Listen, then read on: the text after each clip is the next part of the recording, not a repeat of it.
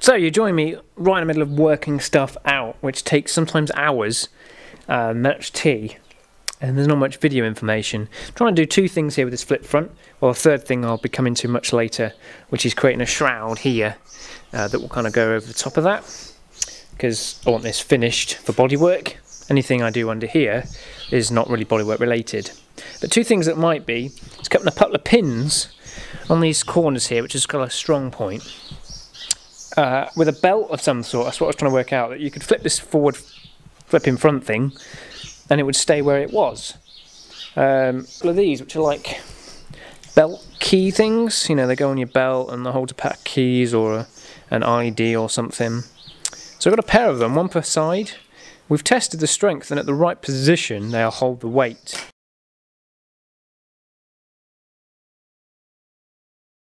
We've also been removing the old bushes, which have just got too much play in them, these things. They're good, but for the movement of the body it's no good. And the closest thing I actually find online was actually a Mini. This is holding the rear exhaust on. I've got a pair of them on the Mini already. But as you can see, I've cut it down quite severely to suit my needs. The top bolt is cut down. They're 5/16 UNF, annoyingly, so it's a bit of a random size. So we've ordered a couple of dome nuts to go on top to make that look nicer. But I think they'll work.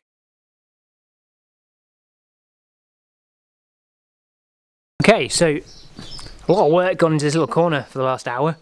We're lowering this plate here by 3mm, and then adjusting these bushes to fit to suit. So as I said, we've got some dome nuts coming. I might just make a little adjustment on this gutter. Obviously I don't want it to rub on the bonnet, just to ensure this nut will go on nice and cleanly. We might make a little like keyring, the 13mm or magnetic 13mm underneath the bonnet somewhere, underneath the scuttle or something. So my handy, just grab it and then we can whip them off.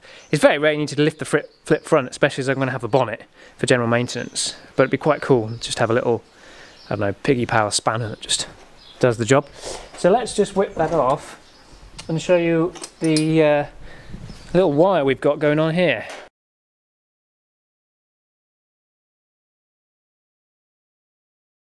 All the bolts are in place. We need to do a little bit of bodywork here. And on these here, I need to add a little plate here for a third hole.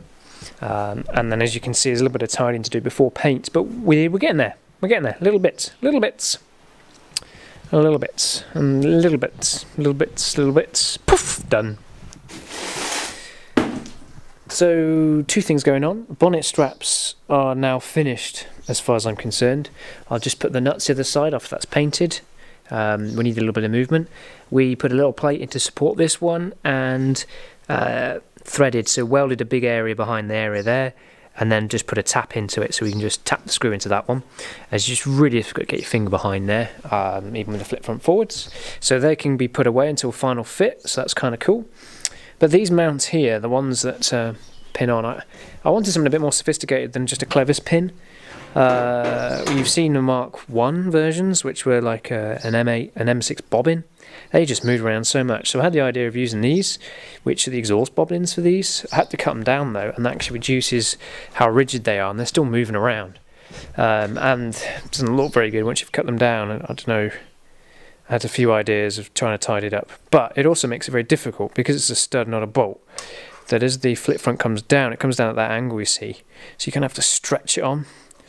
I thought about cutting it flush and drilling it out and putting a little M4 tap through it, but just not enough metal in there.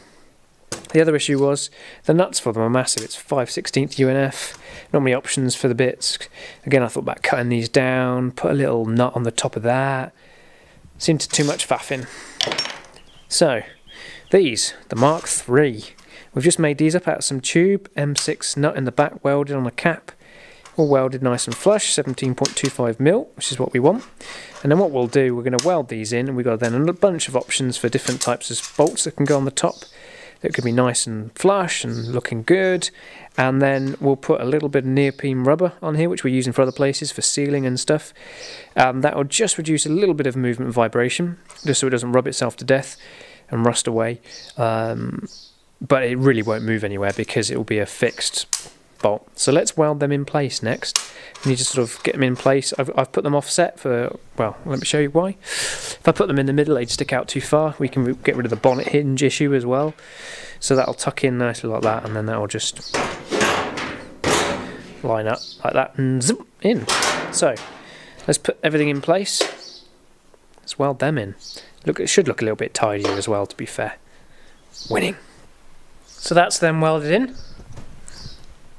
They already look neater actually. I haven't ground them back yet. We'll obviously grind them a bit smoother. And let's fit them and show what that looks like.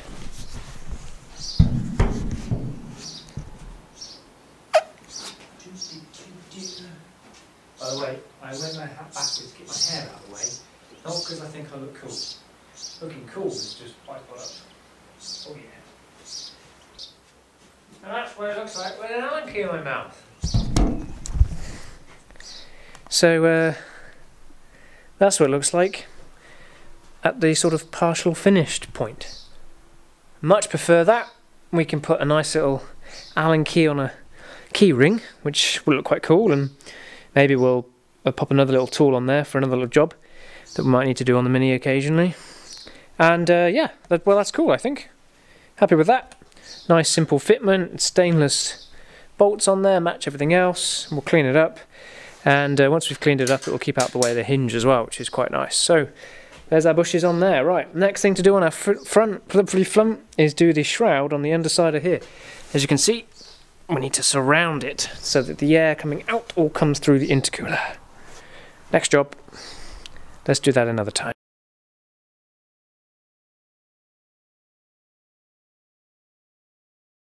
So we've taken the old ECU and we've sent that away. Have some bloop, bloop, bloop on it. And now we're going to, while that's happening, we might as well drop the oil and see what it looks like, put some fresh in, ready for a bit of a flush. So we got the old engine oil out, which looks more like sort of stuff you paint a fence with. But the engine did about 30,000 miles supposedly, which meant it had dealer services for warranty issues, which probably meant they just cleaned the oil filter externally, checked the dipstick, and polished the engine cover. So it's probably original oil. Good quality. I'll probably use that in the lemon later. It's kind of a greeny tone, but yeah, lovely. It's not terrible, not great either. And we're going to chuck in Energy Ultra JP 7906 for Asian and American cars specialist. It's the grade I was most interested in, and that it was the cheapest on eBay. So we're going to pop that in there. It's just for a flush. We've got some fancy Castrol for after the flush. Literally it'll be just to get the temperatures up, flush this through, and we're going to chuck a nice little bit of Forte. I love this stuff, and this stuff is designed to be okay for wet belts. So this hasn't got a chain, it's got a wet belt in there, just for the worst of both worlds, and that's suitable for it. So we're going to chuck that a lot in it. Hopefully that'll flush all the out of it, and maybe that'll make it run like a dream. Or just make me feel better. So I purposely cleaned this pan before doing this flush. There was a lot of gunk in that oil. Some, mostly I'd say from the colour, a little bit of water, maybe from it just sitting and condensating. There's a lot of yuck. Hopefully that's all the stuff that's sat in the sump, right? You know, so because I had the engine sat there for a couple of weeks after it running briefly, maybe driving it around. So that's good. So getting some junk out like that is good. And when I do the flush again, I'd like to kind of see that again. And then when we do an oil change in a little while, maybe never, you know, that's all good. Hopefully we just get all that skunk out of the engine. Out of it. So officially this old girl takes 4 litres of engine oil. We've had it draining for a few weeks. You know, just a couple of days. Ew. So, yeah, it don't look too bad on that actually. So, hopefully she is dry, so we'll pop this beautiful gold nectar in. Glub, glub, glub, glub, glub. No dinosaurs in this oil, and stick some Forte in it. And Forte's Forte is cleaning stuff properly. Don't ever stick cheap, unknown oil flushes or fuel cleaners in. I hate Red X, it's horrific stuff. Just stick it in a plastic cup, see what happens to the plastic cup. Forte's the good stuff. It is a couple of quid more expensive, but it can literally save you a couple of quid. Right, that is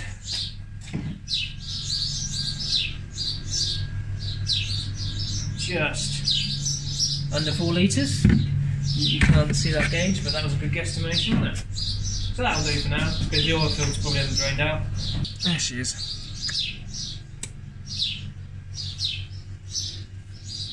Add 1 bottle to a crankcase of oil. Idle for 15-20 minutes. Cool. Are we sure? Add 1 bottle? It's a lot of bottle. Wow, why not?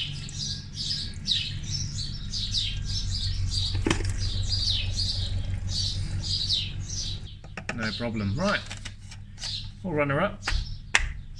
Obviously she's got no ECU, so that'll be easy to do. I'll just, you know, pray that the sparks and the fuel goes in. Okay, engine flush, halfway.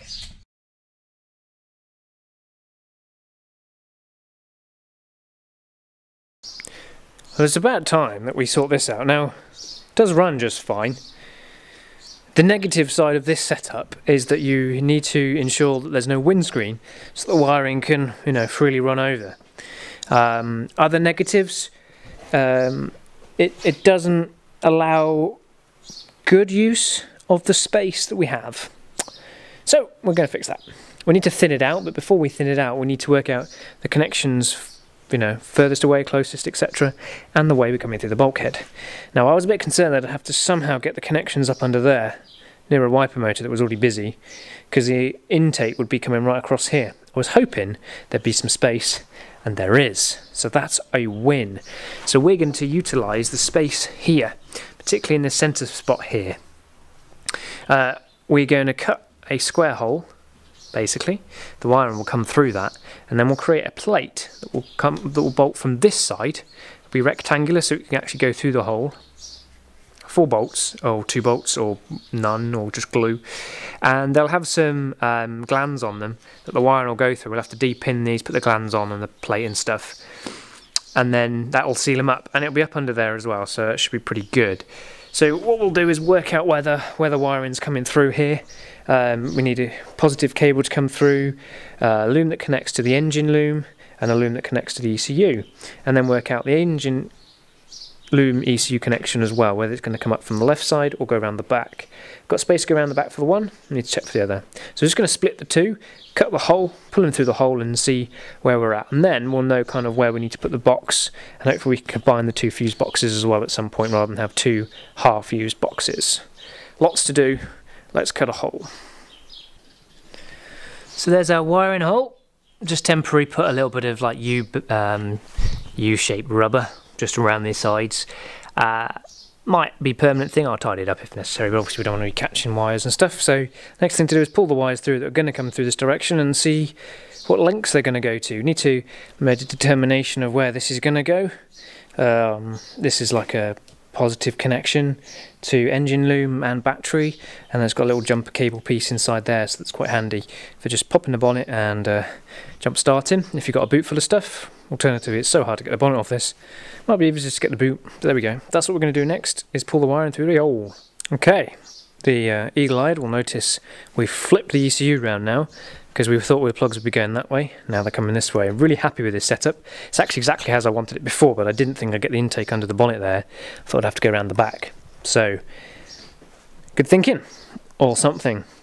So this is the plan currently. This is it for tonight, boys, but I'm going to get another earth strap and just connect that to the bulkhead. So we're just going to get a short strap ordered up.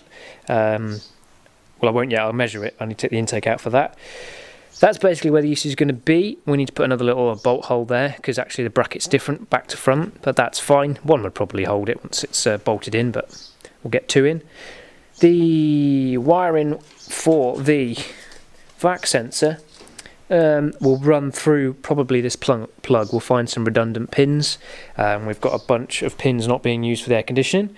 We'll also use 2 of those pins, and we're going to take it into the engine loom. We're going to run a sensor down the back on the drive shaft for a speedo. When we're running a little Arduino inside the car to give the canvas a signal. Kudos to my big boss with the ECUs. Not Dan this time, another guy who's just mega good. Everyone knows him, it's Ruin. So thanks to him, he's hopefully going to hope some coding for that. And then I'll probably put a jumper pack post down here. We've got the space, so that's ideal. So we'll run the positive cable this way, and we'll run this positive cable here. We'll run it back through the loom a little bit and run it up to here. So it'll be a nice easy spot just to, but also kind of doesn't get in the way for the general maintenance stuff. Just pop the bonnet, boink, and you've got a nice 12 volts there. It's useful for diagnostics as well, not just for jump-in stuff. So that's good. And then the other two sit nicely here now, rather than going all the way around here. So what we can do is we know that this is basically the length of our loom, and we'll put a coloured piece of tape across there, and then we'll know that's the length that we need, and then we'll go from there. That's it for tonight though. Maybe bedtime for me, but for you, carry on watching. Way!